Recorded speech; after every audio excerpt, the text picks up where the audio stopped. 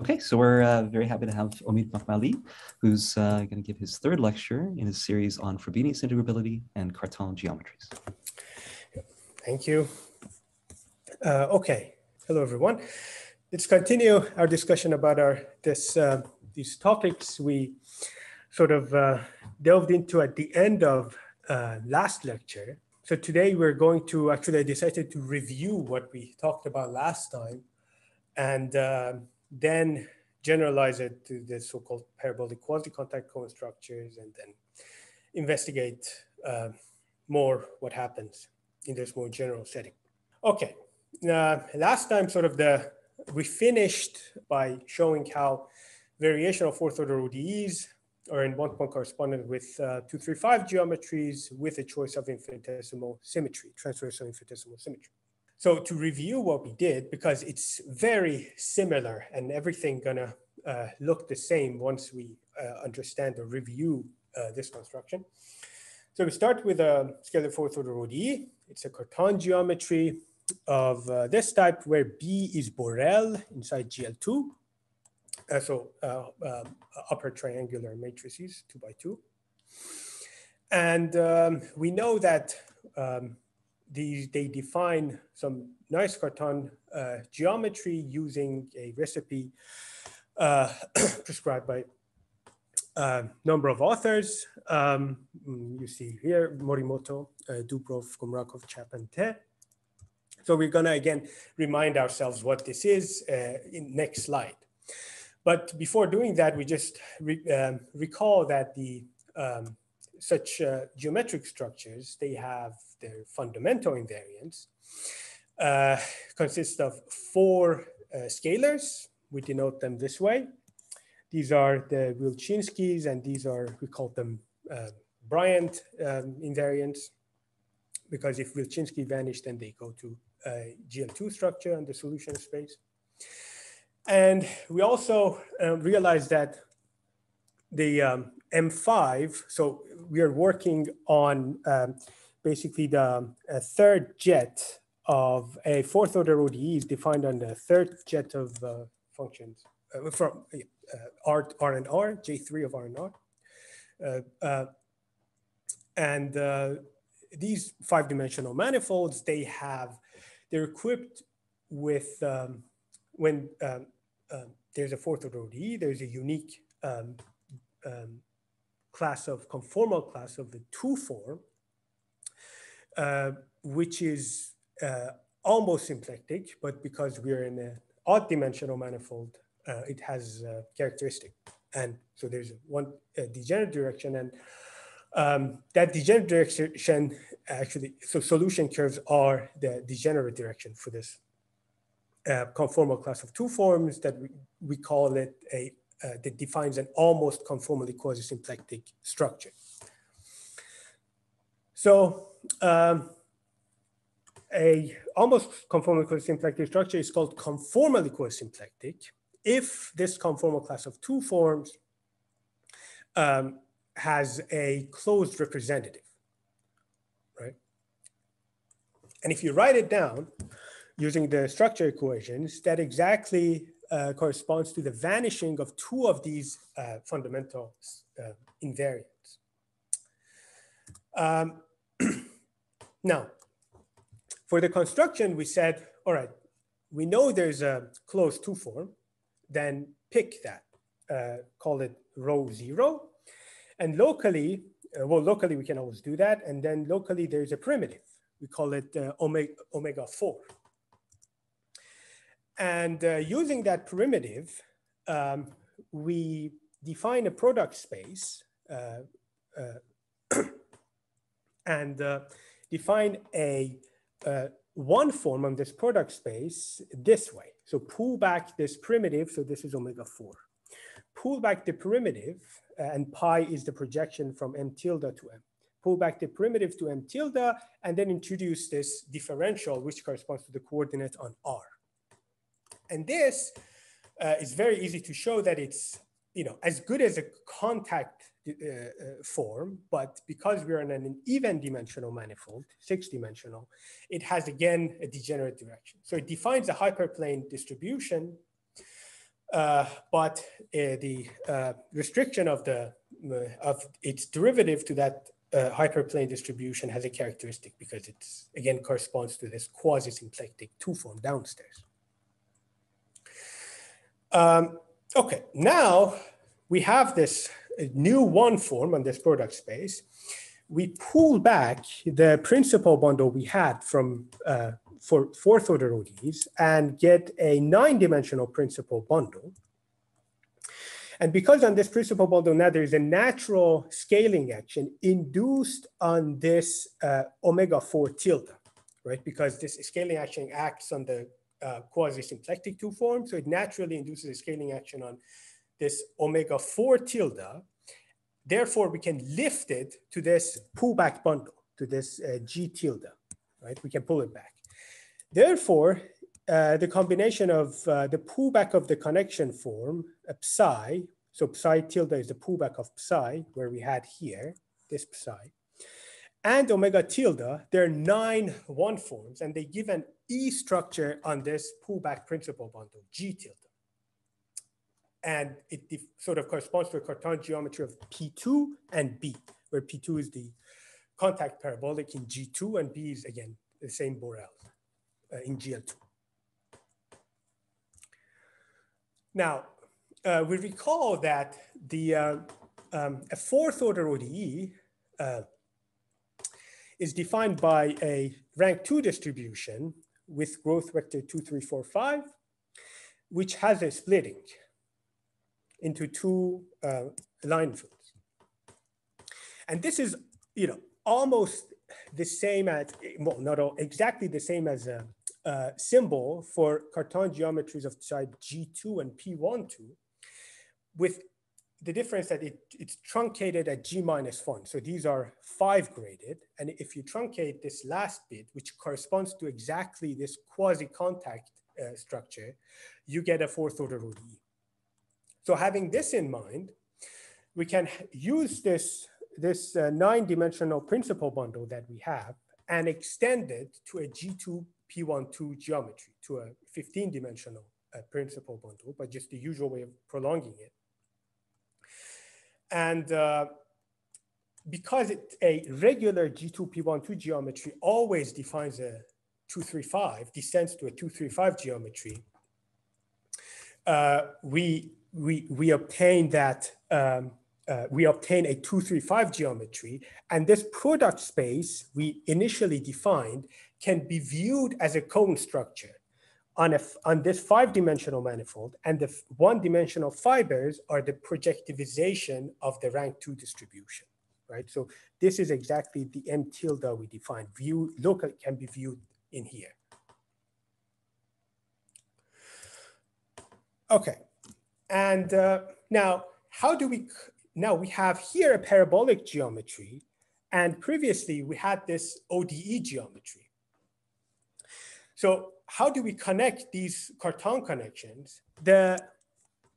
Basically the main point, the main tool in doing the computation and comparing the connections is that we view this Lie algebra for fourth order ODE as a subspace in G2, because we realize that the symbols are exactly the same as these geometries, but truncated at the last bit. So, and we have on G2, we always have this natural killing form, and we just pull it back to this subspace, right?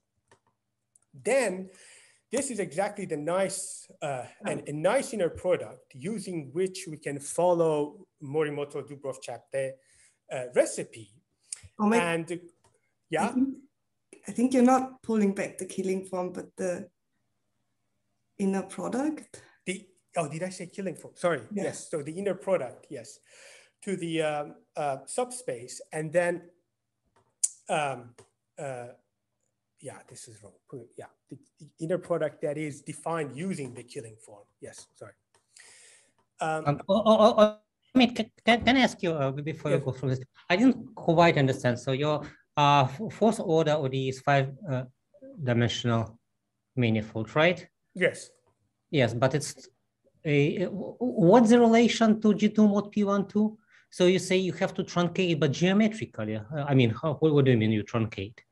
I mean, you don't have any complementary one distribution to quotient by. So how do you go from G2 mod P12 to this fourth order ODE? This is next slide. So you're talking about the inverse direction. Yeah, this is going to be next slide. So far, I've shown because like for ODEs, the structure of brackets is just Gaussian type, right? So yes, there's exactly. one generates everything. But for G2 mod P12, there's actually two different brackets that go to one place. It's different story. Yeah. Okay. Exactly. But we truncated at the last. But you see how we can go from basically using the quasi-symplectic two form. It's obvious how to start from a fourth order ODE and use this. You take this primitive. And this primitive, because it's related to this quasi-symplectic form, exactly gives you the right symbol, generates this when you go to this product space, you get exactly the symbol for a G2P12 geometry. Okay, so it generates one more bracket. Exactly. Yes, that's exactly what this quasi-contact form does. Okay, good. Yeah. Okay, so using this sort of restriction of the inner product, we follow the recipe of Morimoto and collaborators to define a co-differential operator and define a regular normal Cartan connection. So now knowing this is just the most natural thing when you really want to do the computations and compare these things, this is just the first obvious choice to make. And once you do this, you will exactly get what the Cartan connection for this G2P12 geometry looks like. So here I'm just, I have removed the pullback because everything is pullback. So these are the one forms for the Cartan connection for G2P12 geometry. And here I'm pulling back the ones that come from downstairs.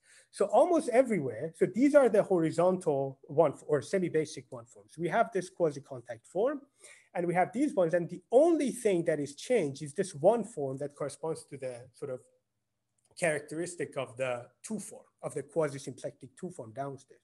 And we only have to modify it by a multiple of the quasi-contact form. And these are the other. So this is sort of Cartan connection when restricted to this 9-dimensional principal bundle we cooked up previously, right? So we have this 14-dimensional bundle and we have a Cartan connection. Then when we restrict it to this 9-dimensional, this is how the Cartan connection looks like. And you see the modification only involves the quasi-contact form. So in particular, we can find the coefficients of the Cartan quartic, and they're exactly given as derivatives of this Wilczynski invariant W0. And this denotes the derivative with respect to the vertical vector field in this fibration. So I denote it by one underline, okay? All right, so now there's just a simple observation before considering different cases is that you would see that this is the conformal metric, conformal structure for 235. And our infinitesimal symmetry here was exactly dual to this quasi-contact form we cooked up. It's basically, we introduced that variable, the differential dt, and the infinitesimal symmetry is exactly d over dt, right? And it's immediate to see that this infinitesimal symmetry is null if the C0 here is 0, because when you put this together and you cook up this metric and use this expression, you would immediately see that if you have this form, then here you would have something that would give you some non-zero term involving C0 if you plug in dd omega 4 tilde. So this is sort of vanishing of this scalar of fourth order ODE implies that the 235 that you cook up has a null symmetry or non-null symmetry. This corresponds to the vanishing of this invariant. And the vanishing of this omega 0, this W0 means that whether it's flat or not.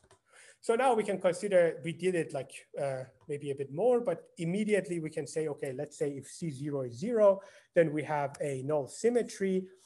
And moreover, it is 3 integrable. So this is something we defined previously. There's it's foliated by 3-dimensional sub-manifolds, and its Cartan quartic has Petrov type 2, right?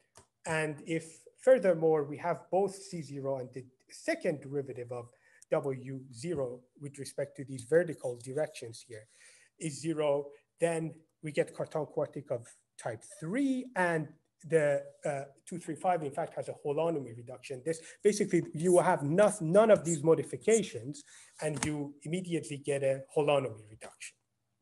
Okay, these are some 2 interesting cases that one obtains. Okay, and so the other direction. I mean, just quick question. Yes. Can you realize that holonomy? Is it sharp? P2. Or is the statement that it's no? I think the holonomy is contained in P2? Yeah, I think you can, because you. But have you found examples that realize? Yeah, so because you have always this exactness, you can further reduce GL2 to SL2. Right, there's, okay. Yeah, you basically have another further natural reduction to SL2 semi-direct product with the nilpotent. Yeah. Okay, yeah, I'm asking because I mean the holonomy, the known holonomies are for 235s are very, very restricted. Right. Yeah. Okay. Okay. Thanks. Okay. Now,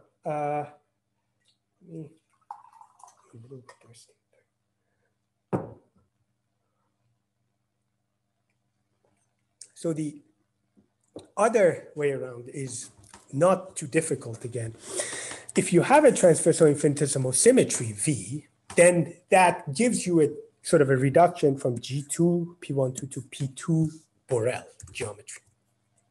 So you basically get rid of G plus by only one. Five dimensions of 5-dimensional reduction, and you can choose a quasi-contact form such that this is satisfied for a choice of when you fix an infinitesimal symmetry. And so having an infinitesimal symmetry, that means if you pick a vector in the quasi-contact distribution, its Lie bracket with the infinitesimal symmetry has to remain contact. So this is 0. In particular, this has to be equal to 0. In other words, the insertion of V to d theta has to be 0. That means the Lie derivative of d theta along V has to be 0. So d theta has to be the pullback of some 2 form for where M is the leaf space, the 5-dimensional leaf space of the infinitesimal symmetry V. And again, it's very easy to see that because of this, that this 2 form is conformally quasi-symplectic, okay? And then we identify the quasi-contact distribution with the tangent space of M, okay? This way, the 2 distribution upstairs, again, this is related to the symbols being the same up to the last bit, equips this leaf space with a quasi-conformal symplectic scalar 4th order ODE.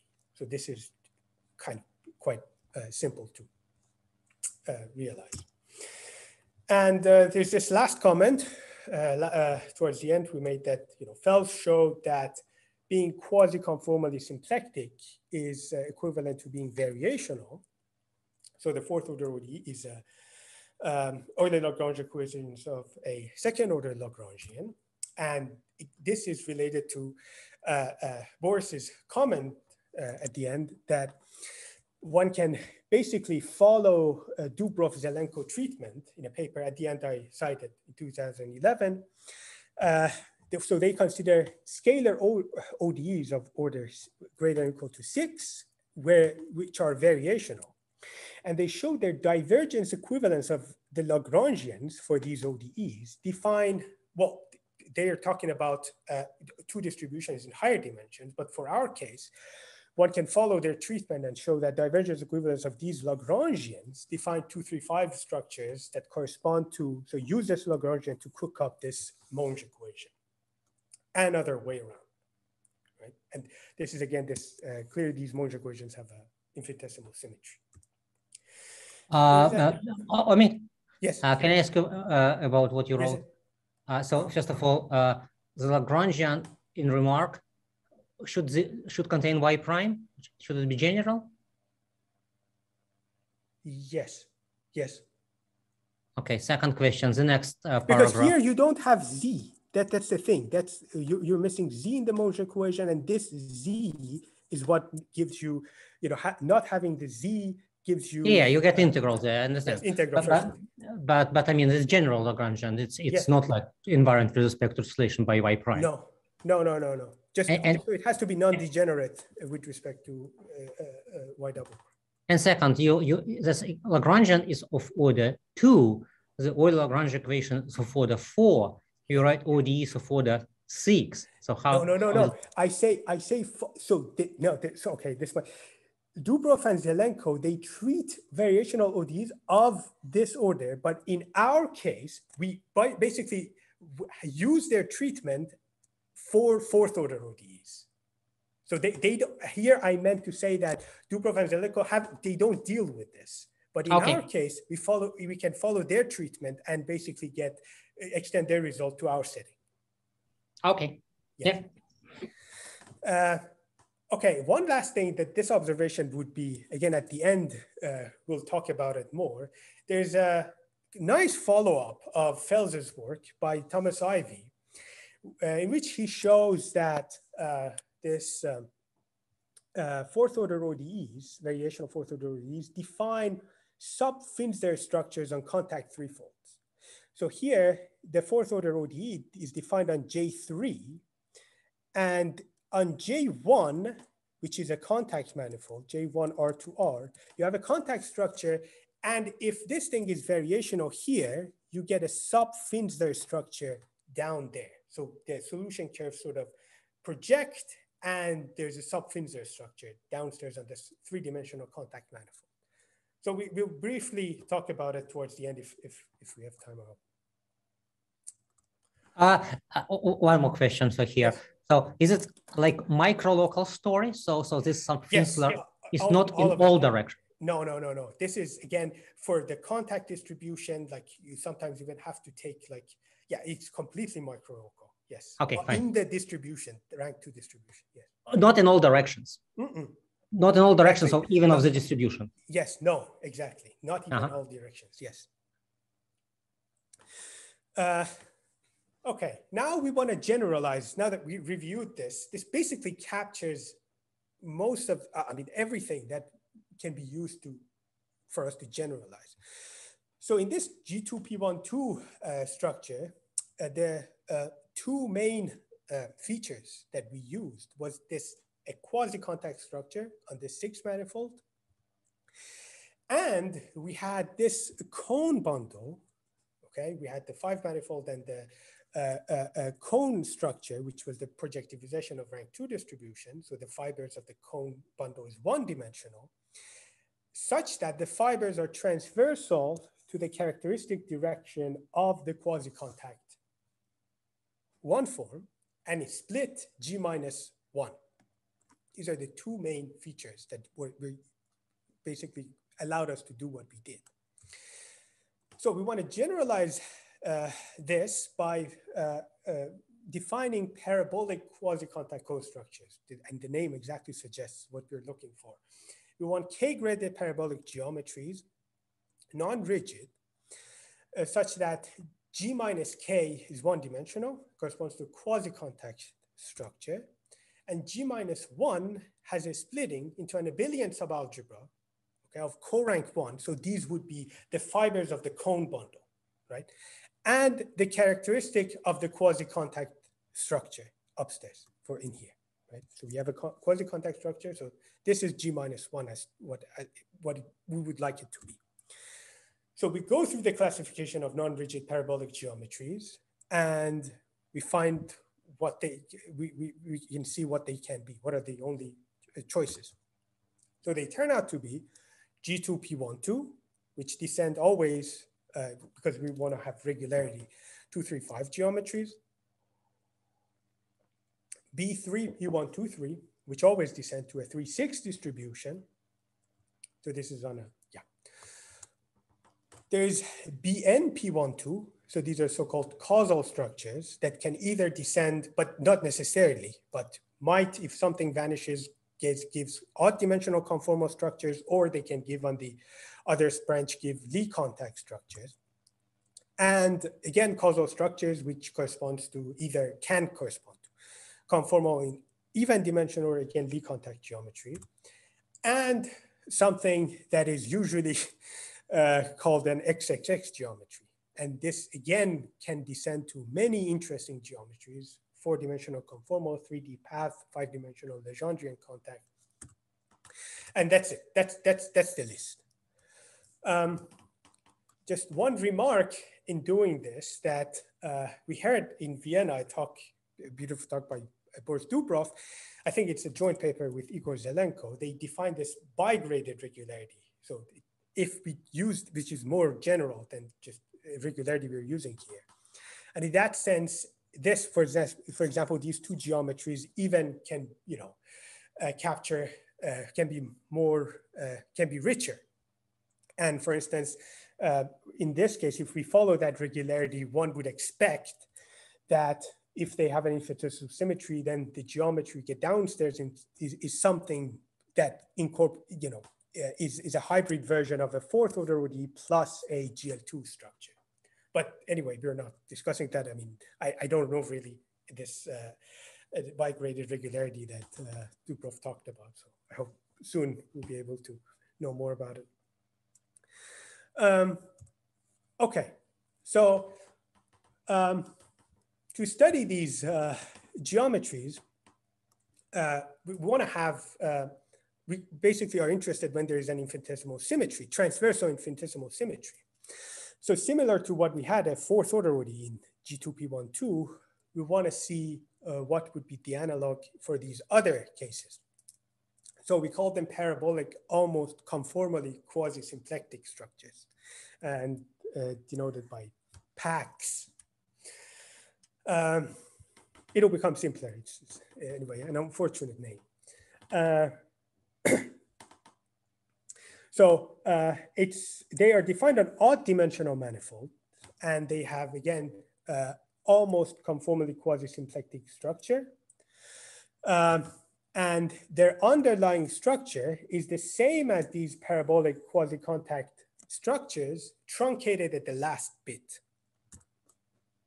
So in this setting, the structure group, of these PACs coincide with that of parabolic quasi-contact structures. And there's a 1-dimensional prolongation. So G plus is 1-dimensional. So it's exactly like 4th order ODEs, or actually systems of ODEs. They also have this 1-dimensional prolongation. So PACs, they are either 4th order ODE under contact equivalence, pairs of 3rd order ODEs. This corresponds to 3-6 distributions, something that we call orthopath geometries. So they are path geometries where the vertical bundle, so a path geometry is locally modeled on something like this. So projectivization of the tangent bundle, where the vertical bundles here are, is augmented with a conformal class of an inner product. There's a conformal class on each vertical fiber. And for XXS, we have, so these things correspond to all causal structures. This corresponds to 3-6, and this corresponds to 2-3-5. And here for have XXX, which is quite, it's quite complicated, more complicated than other ones. Okay, so for this talk, because we want to relate it to what we discussed in the first lecture, basically conformal structures in dimension 4 and 3, I want to see what corresponds to, how can we give examples of integrable conformal structures in dimension 4 and 3. Okay, for this case, this corresponds to orthopath geometries. And there are two ways we can study them. Exactly as like in fourth order ODE, we can follow Morimoto and collaborators' recipe using an inner product and do everything. Or we can solve the equivalence problem for these structures by reducing, because we know exactly what they look like. There's an inner product, and that allows a reduction of path geometry. So we basically followed this because I find it more geometric to treat it like this way, arising, sort of coming down from a path geometry.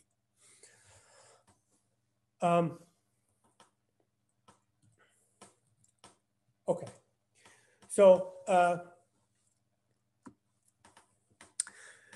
so we do it only in 3 dimensions. So a path geometry on a 3 manifold is, it's a kind of term. So paths, there's a, they are, we have a you have a 4 parameter family of paths on a 3-dimensional manifold, which the idea is that along the path geometry on a 3-fold is that along each direction, you have a unique path. So they naturally live, path geometry more correctly lives on a 5-dimensional manifold. And this 5-dimensional manifold is locally modeled on the projectivized tangent bundle of a 3-dimensional manifold. So in here you have the 2-dimensional fibers of the 5 manifold. So there's a fiberation going on. So let V1 and V2 correspond to vertical directions. And there's a line field that foliates this 5 manifold. So this corresponds to the paths that arise from the path geometry. They foliate the 5 manifold and are transversal to the fibers. And there's a multi-contact structure, meaning that you take the derivative of the Lie bracket, and this generates the tangent bundle.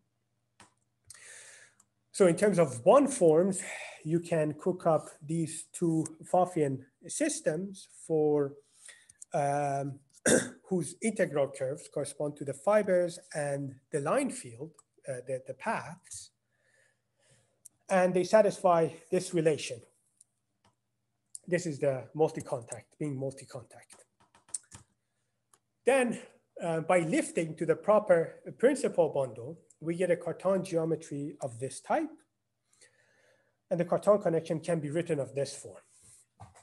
Okay, now we want to reduce this path geometry by assigning an inner conformal class at each vertical fiber. Just one more thing is that the curvature 2 form of a path geometry can be written this way. These are all 2 forms. I'm not going to write them down, the symmetries and how do they look like. But what I'm going to say is that the harmonic bits correspond to this piece and this piece. So they're written by, can be written as these components. So this is, they're both trace-free. Okay, so this is, they're both trace-free and trace-free when you contract by 2 indices, any 2 indices, one up and one down. Okay, now, as we define an orthopath geometry is a path geometry augmented with a conformal class of a metric of this form, of an inner product of this form. So we assume that it has signature PQ, where P plus Q is 2 in this case. So we can put it in this way.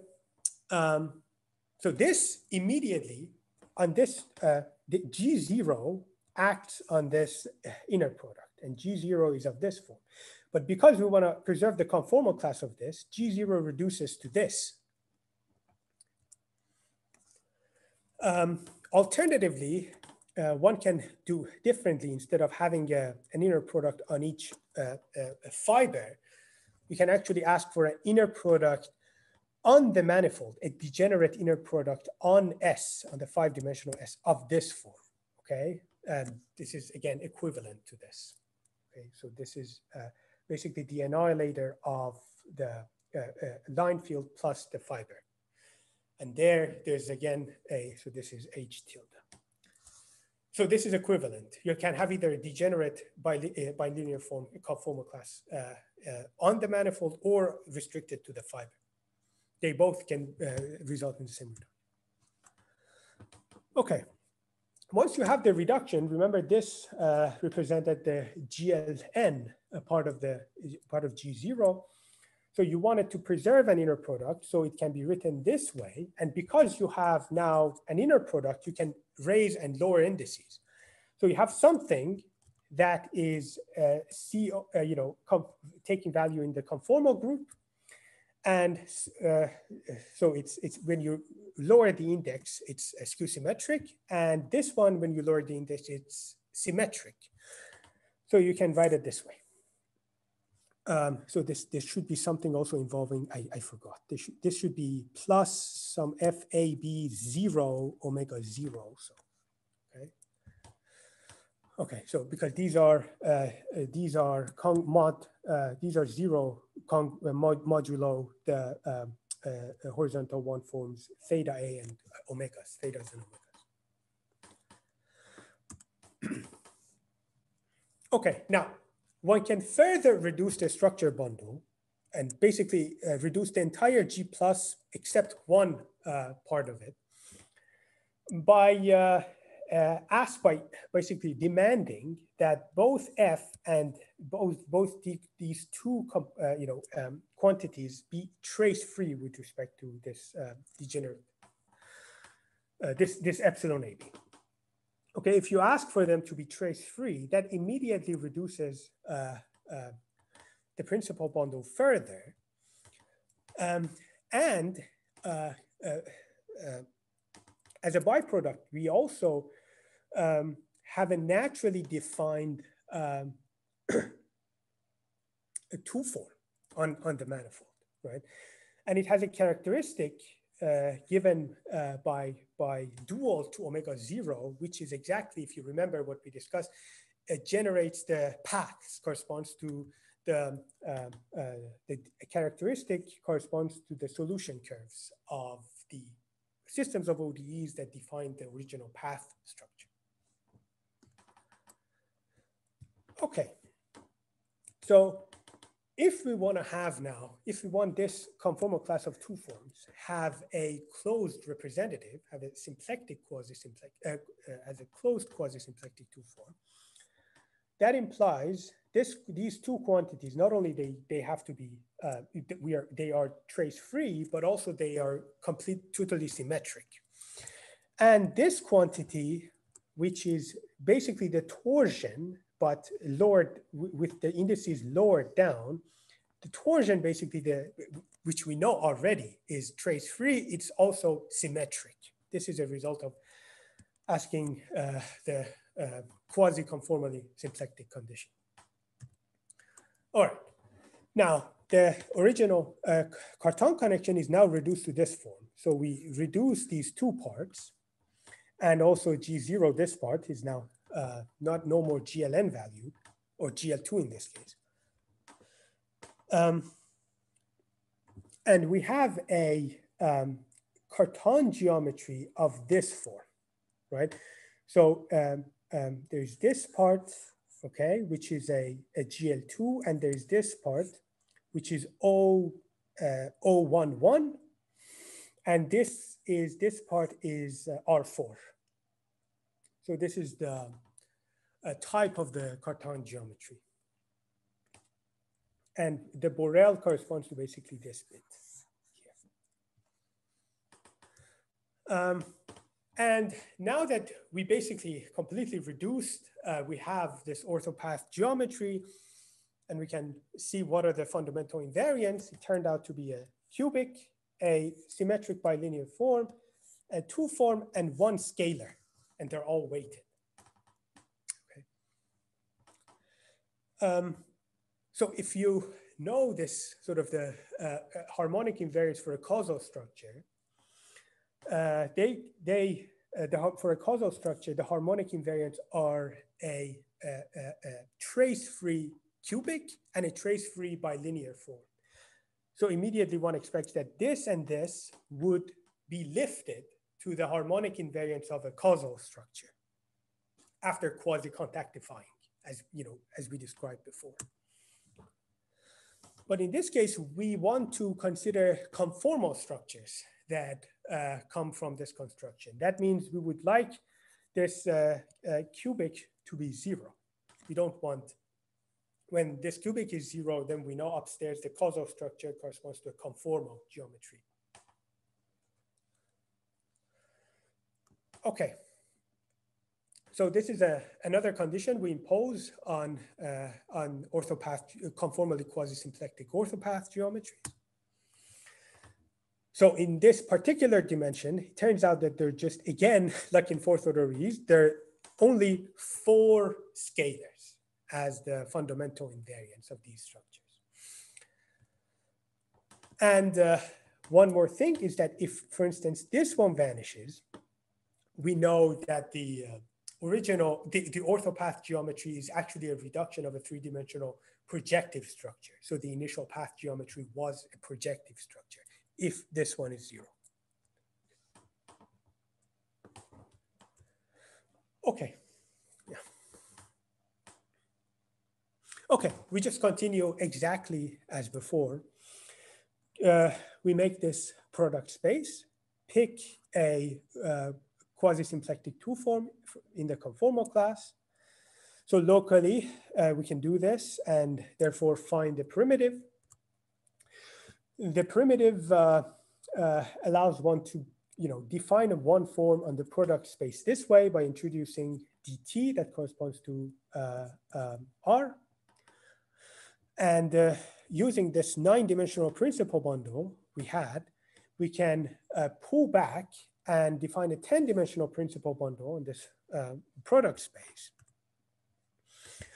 On this new principal bundle, there is a natural scaling action on this quasi-contact 1 form. Therefore, we can lift it to G tilde. Therefore, this quasi-contact 1 form plus the pullback of the Cartan connection gives an E structure for a Cartan geometry on this G tilde, which is of type P2B, where B is again the Borel and P2 is the second parabolic in A3. Okay. Now, just as in 235 geometry, this 6-dimensional bundle we have because we know that everything going to descend to, well, at least we expect, to a conformal geometry. This can be viewed as the sky bundle of the conformal structure G, written this way, where these 1 forms, so they are after contactifying and then imposing the normality condition upstairs for this, the conformal geometry you get on this product space. So we pull back, we extend, and then we restrict to this principal bundle. And when you restrict the Cartan connection to this principal bundle, these 1 forms exactly coincide. They're simply the pullback of whatever you have downstairs. The only difference is here. For this is the 1 form that corresponds to the degenerate direction, which is modified by a multiple of the quasi-contact 1 form. Also, all the other components of the Cartan connection are only modified by a coefficient, by a multiple of the quasi-contact 1 form. So we immediately, like in 235, make the observation that if this Q is equal to 0 with respect to this inner product, then this infinitesimal symmetry, this should be 3. Sorry, this is 3. So dual to this, this is the infinitesimal symmetry that corresponds to, is the dual to the quasi-contact form. So the infinitesimal symmetry would be null with respect to this inner product if this is 0. So we have exactly one of these harmonic fundamental invariants controls whether the infinitesimal symmetry upstairs is null or non-null. Okay, now that we have, again, a conformal, a geometry downstairs and geometry upstairs, we can consider all sorts of possibilities. In particular, we can, let's say, remember we had 4 invariants, right? These 2 invariants are exactly one of them, this one, let's say, this one and this one generate one of them generates the self-dual Wall curvature, the other one generates the anti-self-dual Wall curvature. So if both are 0, we get a flat conformal structure. And the class of orthopath geometries with this property form, again, everything becomes a closed system. We use Frobenius theorem, show that all such orthogonal path geometries are given by only 5 constants. The modular space depends on 5 constants, and they actually arise from torsion-free path geometries, such orthopath geometries. Another condition is put this. So remember, we had these 2 R's. We had N1, 2, and Q. These were the scalars that are fundamental for geometry. So if this Q is 0, then this is very interesting, that the Petrov type of both self-dual and anti-self-dual Wall curvature generally are 1. So they're generic Petrov type, but there's an integrable distribution of null self-dual and 1 null anti-self-dual planes. And this is actually answers one question I asked in the first lecture. So here's an example. So it's not really the Goldberg-Sachs setting, because you have no multiplicity here of the null plane, but it is a principal plane, and they give a foliation of the manifold. And their generality is given by 4 functions of 3 variables. Sorry, I forgot to say all such orthopath geometries, when you have quasi-symplectic condition, depend on 5 functions of 3 variables. So here it's 4 functions of 3 variables, and if you further ask for these 2 to be 0, then you have, they imply some conditions on the derivatives of these 2 invariants. So these 2 conditions, these actually 2 conditions are implied. And the conformal structure in this case is in fact 3 integrable. So there's a foliation by 3 by hypersurfaces. And again, obviously there's a null symmetry, and both self-dual and anti-self-dual Wall curvatures, they have type 2, Petrov type 2. And we can find the generality.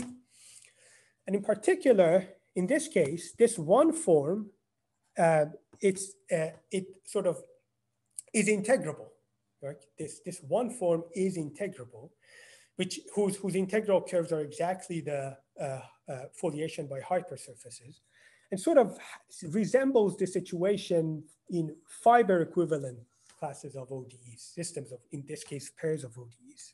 But here we have a reduction to O2. It's not quite, but we'll see in the next time that we really have something like fiber equivalent showing up. Okay, another condition is that you further ask some vanishing of some derivative of, this case, of this quantity that has to be equal. So you ask them to be 0. And in this case, you again get 3 integrability, null symmetry, and Petrov type 3, and holonomy reduction to P2. Okay, which further can be go down to GL2 can be reduced to SL2, in fact. Okay, and we can find the generality, and now we can set, this is also an interesting case, is that you set ask one of the self-dual or anti-self-dual part of the Weyl curvature to be 0. So in this case, the conformal structure is self-dual if only this invariant is 0. So this is an interesting in the setting of, when people consider integrable systems. Here you have, from quasi-contactification, you give a self-dual conformal structure upstairs. And this is the generality. We immediately notice that no more we have functions of 3 variables, but functions of 2 variables. And if we further assume that Q is equal to 0, so the infinitesimal symmetry is null, we again Anyway, this story just goes on and on. You can have fun with this. I kind of have fun with it. That's why I did all these cases. You have null symmetry and some other conditions. Maybe we can skip them. And anyway, it doesn't matter. What I wanted to say is this remark is that this case, where you have upstairs a self-dual conformal structure with null symmetry, is exactly the case of Dunashki, study of Dunashki and West, where they consider self-dual conformal structures with a null killing, conformal killing. And they say, actually for them, they realize that everything descends to a surface, right? So in our case, one should expect that this orthopath geometry that we have descends to something on a surface, which is sort of implied by the fact that we have here the counting depends on two variables. And there's a very nice, interesting generalization of Calderbank, exactly following Dunashki and West, where he dropped the assumption that this is an infinitesimal symmetry, only a null vector field. And he again got some interesting results, which suggest there's some interesting directions to follow. Again, one other thing I wanted to mention is for this class is that this is kind of, I think, kind of should be exactly related to the study of by Jones and Todd, in which they showed that all self-dual conformal structures with a non-null infinitesimal symmetry arise as Einstein-Wahl structures plus a solution of generalized monopole equation.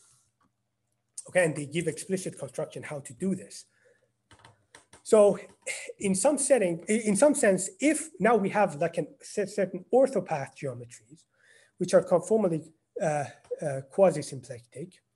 So if this has anything to do with being variational, which we're going to discuss soon, that kind of implies, that should imply that the projective structure defined by an Einstein-Wahl geometries are in fact variational.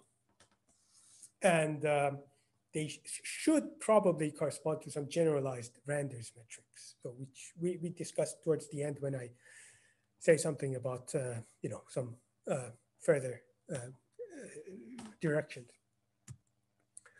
Okay, and probably we don't have time to discuss this orthopath geometries. I'm not going to discuss it much because there's one other interesting topic I want to discuss.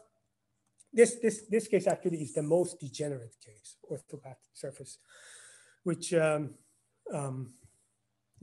I don't think I'm going to discuss this. There are only two, the fundamental invariants are only two scalars. And if, let's say, one of them vanish, if this one vanishes, then we get exactly the geometry that corresponds to fiber equivalence of ODEs, which in particular, when among these conformally quasi-symplectic orthopath geometry and surfaces, they include open Lebesgue equations. And we can again find the local generality. These structures all are quasi-contactified to 3D causal structures, which again are equivalent to contact equivalent classes of third order ODEs. So we exactly follow the same recipe, quasi-contactify, find the Cartan connection, see the modification only involves one of the fundamental scalars. And we find the Wunschmann invariant is given by this way. So it's actually derivative of one of the fundamental scalars shows up for the Wunschmann, and the Cartan invariant corresponds to this other invariant of this orthopath geometry. If one of them is zero, the infinitesimal symmetry is null. And anyway. So we can consider all different cases, which I don't think is anything surprising. So I'm going to discuss now something that has to do with this condition of being conformally quasi-symplectic has something to do with being variational. So sort of generalizing or extending Fels's result to the setting that we have. And to do this, I used I think the most convenient way to talk about variationality in our setting is to use something that's not so well known. It's known as Griffith's formalism. So to start, we give the definition of what is a variational problem. So Griffiths defines a variational problem as a manifold M with a Pfaffian system I and a one-form phi. So this denotes a variational problem, and this problem is the study of this functional, right? Where gamma gamma is an integral curve of the Pfaffian system I, and this space V of I is the space of the smooth emergence of the integral curves of the Pfaffian system I into M after fixing an interval A to B. So we need to have like a sort of fix an interval and then consider all the smooth immersion. So a variation is defined of this functional at this integral curve gamma is defined this way, which is basically the infinitesimal change in the functional for a deformation of gamma. So here gamma s basically is a compactly supported variation of gamma. So it's an integral curve of I, and it's basically the variation that comes from a variational vector field. So this is like a section of the normal bundle of gamma. And Griffiths defines Euler-Lagrange equations as the conditions arising from this variation being zero for all variational vector fields, right? If that is the case, we call gamma and this gamma with this property is called an extremo of the function. Okay. So the most natural elementary case is where the Pfaffian system is trivial, zero. Okay. In this case, a curve is extremo if and only if it is a characteristic of the two-form d of phi, right? If it satisfies this. So first of all, okay, this is a condition, right? So this is a condition for a gamma to be an extremo, okay? So the variational vector field has to satisfy this. And the reason is clear. Just put in the definition of this, and you will see that this definition means that basically you can write it as Lie bracket of the integrand is the integral of the Lie bracket, of the Lie derivative of the integrand along the variational vector field that corresponds to this variation has to be zero. So this is the Lie derivative, and its integral has to be zero, right? And remember, we fixed an interval A to B. Okay, so this is gives this integral plus this, but we're using compactly supported variation. So this is equal to zero. So we are left with this. Okay, so that means that this gives the Euler-Lagrange equations for this variational problem. So this Euler-Lagrange equations are nothing but the so-called Cartan system of d phi. This is the Cartan system. So when you just find the insertion of all the vector field in d of phi, this is called the Cartan system. And the extremos, basically what corresponds to this Cartan system, are known as the characteristic curves of d of phi. Okay, now this was sort of the easiest case when the Pfaffian system is trivial. Now, what if it's not trivial? It has non-zero rank.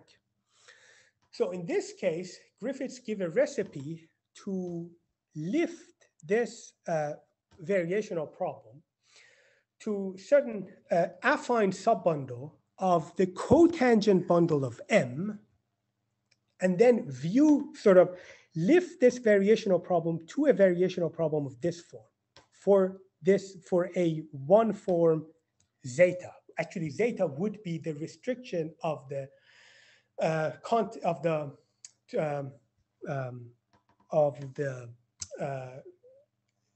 tautological form in the cotangent bundle to this affine subbundle that Griffiths cooks up here. So you basically start with a variational problem like this, and he gives you a recipe how to lift it to certain affine subbundle of the cotangent bundle and view it as a variational problem, as such variational problem for a one form zeta. And then he shows that the projections of extremals of this variational problem are always an extremal of this variational problem. However, the converse is not necessarily true. Right? There are extremals downstairs that are cannot be obtained as projections of extremals upstairs. Now, having seen these two facts, one immediately makes the connection to our setting. That one can ask now, we have, remember that when we're dealing with, we always have a quasi-symplectic two-form, okay? So for these PAX structures, we want to ask when these characteristic curves that we have in these PAX structures arises from a variational problem in the sense of Griffiths. So we want them to be variational for a one form. So that means that two form is for all of these are kind of uniquely defined. So the two form has to have a primitive. So it has to be conformally quasi-symplectic. Okay. But a more interesting question, so this was kind of just in the definition. We're using this to definition of a variational problem in this setting that Griffiths gives. But a more interesting question to say, what is the most natural non-degenerate variational problem where the Pfaffian system is non-zero for such geometries, right? So in the case of fourth order ODEs, that's exactly what Ivy does, that he shows that being variational corresponds to having on J1, there's a sub-Finzer structure. So if you start with a Lagrangian, second order Lagrangian, it defines a sub-Finzer structure on J1. And he also shows that having sort of a classes of path structures that kind of not necessarily arise from a sub-Finzer structure, such families of paths always corresponds to a fourth order ODE if you prolong twice. So this is basically the first few sections in Ivy's paper. And then he goes on to consider when the sub-Finzer is in fact sub-Riemannian. So this sort of beautifully gives a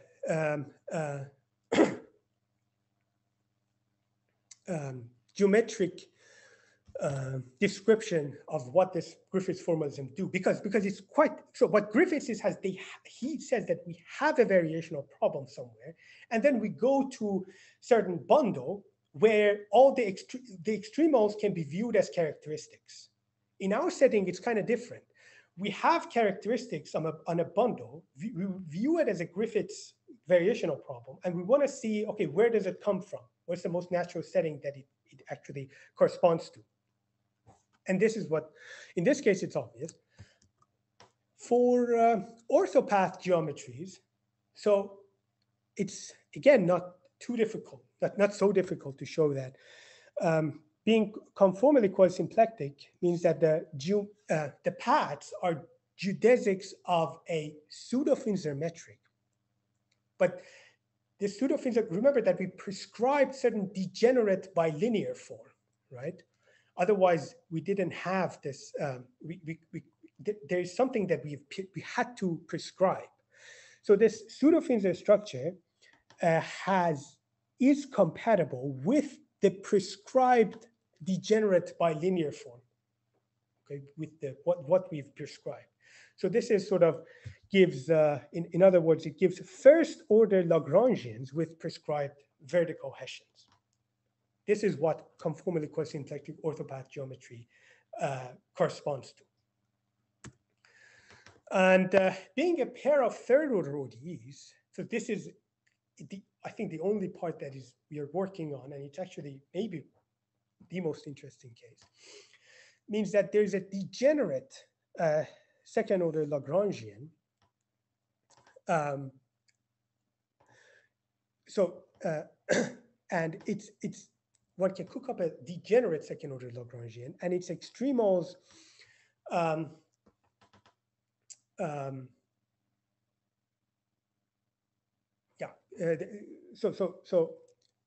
they may be interpreted as Finzerian analogues of conformal geodesics in 3 dimensions.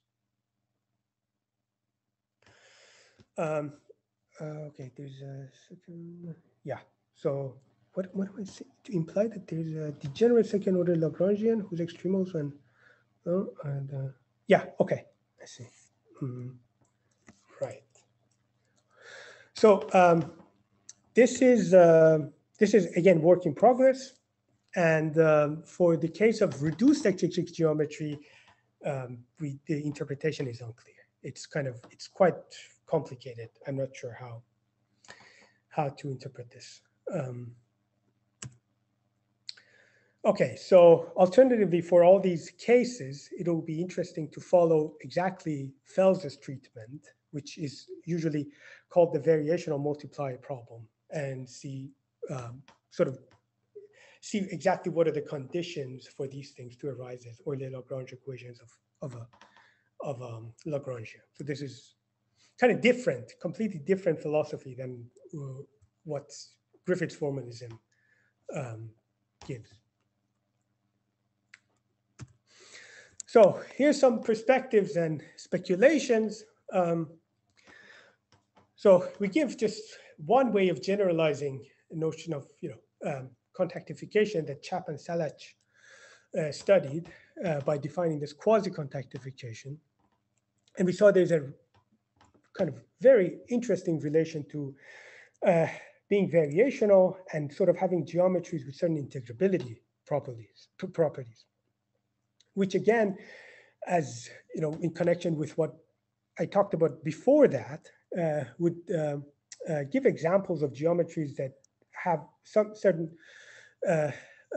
Goldberg-Sachs-like theorems can be developed for them. There's something that we didn't talk about, which is sort of Kerr theorems that is somehow different, that is kind of similar to this case. And it's usually, we always have a flat, at least in the classical case.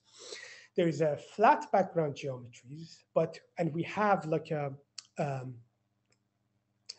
we have curves, but they don't correspond to infinitesimal symmetries, right? They're just curves, and in the Minkowski space, in 4-dimensional conformal structure, they, for instance, they're shear free, right? Which again, shear free exactly has something to do with integrability. That they all arise from an integrable, from a foliation by 2 surfaces. So this is kind of very kind of different but interesting avenue, which maybe these notions of contactification might help developing relevant Kerr theorems. And we also saw that always in these cases, having null symmetry implies integrability. And which again, we saw relations, we sort of re-derived Dunajski-Tat construction, and we can, kind of look into possibilities such as Calderbank generalization of Dunajski-West construction. So another question related to the previous slide is whether all these variational pairs of third-order ODEs, whether they really, what's the exact relation to to conformal geodesics? Do they, for instance, contain all conformal geodesics? So this one has to basically look at what we have and what conformal quasi-symplectic means, and compare it with the works of Medvedev that probably would give the answer very quickly. Another direction is maybe extend Dubrow-Zelensko's result on a variational. So they have as I said earlier, they work on variational scalar ODEs, but one can extend it to variational pairs or systems of ODEs and relate it to certain distributions of certain rank. For instance, for pairs, it probably has to do with rank 3 distributions of some manifold. So again, this is I found an interesting direction to pursue.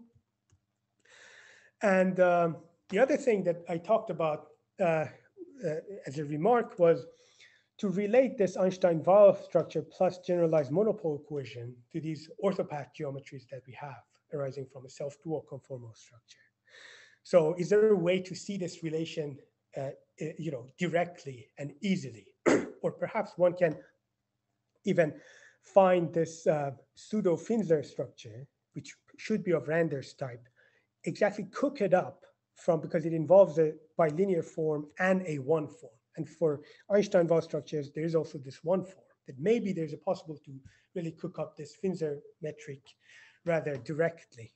So another, again, very interesting direction is we always considered going up and then consider going to the P1 parabolic, going to conformal 235. Another possibility, especially in the case of causal structures, is to see what happens when you go to the contact parabolic. And this is where one might be able to give examples of cone structures with infinitesimal symmetries that arise as sort of this Huang-Mach construction of cone structures via a variety of minimal rational tangents, because we know that their construction can never descend to the conformal class. It always descends to the other one, to this P2. And so there might be some ways of giving construction for the cone structures they consider, starting from something complex geometric, let's say complex Finsler structures, and then quasi-contactifying them. There might be something interesting that can be done. Another thing is related to the third study of a paper of Chap and Salach, in which they study BGG operators for conformally symplectic, parabolic conformally symplectic structures. I think for this, especially for this orthopath geometries or for fourth order ODEs, or even because we have the algebras that we have are really similar to the systems of ODEs. There might be something interesting if one studies BGG operators. And one sort of application of this orthopath geometry might be to show that Finsler structures whose flat curvature, they have scalar flat curvatures are equivalent. Their path geometry is equivalent to Finsler structures with constant flat curvature. So these guys can be quite nasty, but this constant flat curvature Finsler measures are quite nice.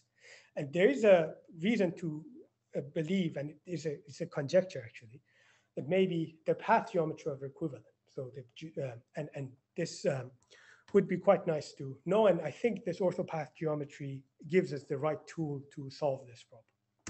So these are some of the all of the references that we had. So this is the book of Griffiths that I was using. There are follow-up articles by Bryant and Hsu that are also quite interesting. And this is the paper of Dubrow and Zelenko I talked about. And I think this is the treatment of ODEs that we basically mainly used in our paper. And yeah, that's all I had to say. Thank you very much.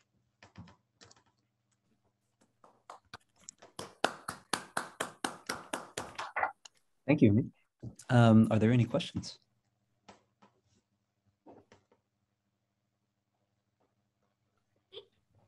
Omid, when you discuss rationality of PAS structures, like related to your class, did you mean parameterized passes or unparameterized? Unparameterized. So does your Lagrangian has some homogeneity properties?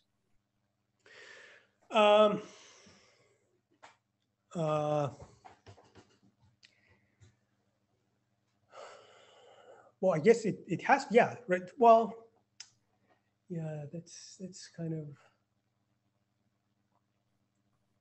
I mean, it can definitely be scaled by a constant, but that's actually one thing So if it's not, it's maybe parameterized actually. Yeah. Well, the thing is, because we are, yeah. So this is how I understand it. That when we work with this conformally quasi-symplectic two form, that's the one that would do the job for us. We are choosing a representative, right? And basically, it's that representative. We can scale it by a constant, and if we choose this distinguished choice of quasi-symplectic two form, that definitely gives a parametries. No, I'm not sure. I have to look. Yeah, I don't know. Yeah, it looks like it may be parameterized actually, but it's recheck. Yeah. This is something we have to address, right? Are there any other questions for Omid? Just a general question, Omid. Did you touch some classification of homogeneous models in some structures you presented, or part classification? No. I mean, no. None of them. Okay. It might be difficult indeed, yes, because it's high dimensional. So. Right. Yeah. I absolutely have no idea what it might be. Yeah. Let me just quick question. Can you just remind me? So when you pass from fourth order ODEs to 235, which types can you access? Which 235 types can you access for the quartet? Yeah. Well, if only assume conformal quasi-symplectic, you get generic type. Then you can have type 1, type 2, 3, and n, and 0. But these are all real types, right? You can't get type D, but you can get type N. Like, have you been able to exhibit a fourth order ODE that realizes a type N? Realizes type N. You said type N was accessible. Yes. I think if I try, I can. Yes, but I haven't done it. Yeah, we have basically no real examples. It's just explicitly, but I am confident that because we know at least local generality of fourth order ODEs that give type N is two functions of two variables. But if you run Cartan Kähler, but I haven't found like an explicit example.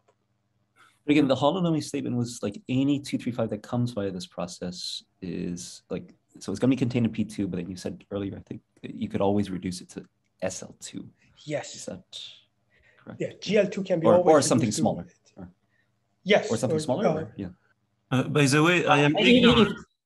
Sorry, if I understand, it's SL2 semi-direct Heisenberg, right? Yes. Okay, yeah. So it's not SL2. Oh, okay. SL2 semi-direct Heisenberg. Oh, yeah, definitely. Like sorry, I didn't say that. P2. Yes. It always goes to SL2, the semi-direct product, the nilpotent. Yes. So 8-dimensional. Okay. Yeah. Sorry, I think Joel. Yes. By the way, I am ignorant of the literature. Fourth order ODEs, homogeneous ones under like contact or point transformations, they are classified fully. I don't know. I just don't know. I don't know. Maybe not. Like Denis or there might be or... some works, No, I didn't. you know, old ones that Pavel talk about this. But Pavel did it? No. Pavel has one article that he doesn't touch on classifying any. He gives a few examples. Oh, okay. He's basically, the study is to go give examples of torsion-free GL2 structures. Okay. No. What I mean, yes, right. When things descend to the solution space. But dimension can be 8, then it's trivial, right? 6, it's submaximal, it's also classified, and then 5, it's left invariant. Okay, so that's only this. Yes. Okay, I understand. So it's a simply homogeneous case, which is like not complete. Okay, I understand. Very good. Okay.